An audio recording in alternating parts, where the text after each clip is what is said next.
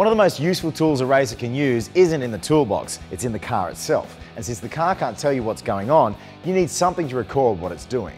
One very cool aspect of the MSD 7531 ignition is that it has the ability to record ignition and RPM data. After a pass, you can download the information and review items such as rate of acceleration, shift points, timing changes, rev limits and more. This is great information to help tune the car for the next race. Another great feature of the ignition is that there are no other wires to connect in order to record data from a run. The same dark blue wire that controls launch RPM also is in charge of recording the data acquisition. When the dark blue wire is released at the launch, the system starts recording data. You can record a total of 20 seconds, 18 seconds of the run, as well as 2 seconds prior to the launch. Let's take a look at how to download and then review a pass. Now that the software is open, click on your history file window, hit transfer, plot to MSD. This will download the data onto the screen. When it's done downloading, the first thing you want to do is go to File and Save As.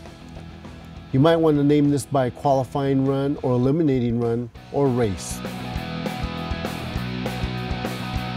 Now that we've downloaded the data, now we can actually see what the car did.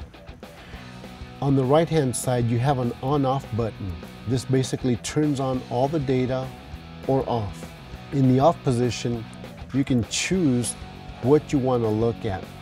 Most important to me is engine RPM, launch, and possibly gear. This will show us what actually happened in the run. As you can see here, the car launches at 3,400 RPM and it accelerates through the gears, and we finally shift at 6,900. You can see the gear indicator showing second gear. It accelerates at shift at 7,200, and finally in high gear we let off at 7,100.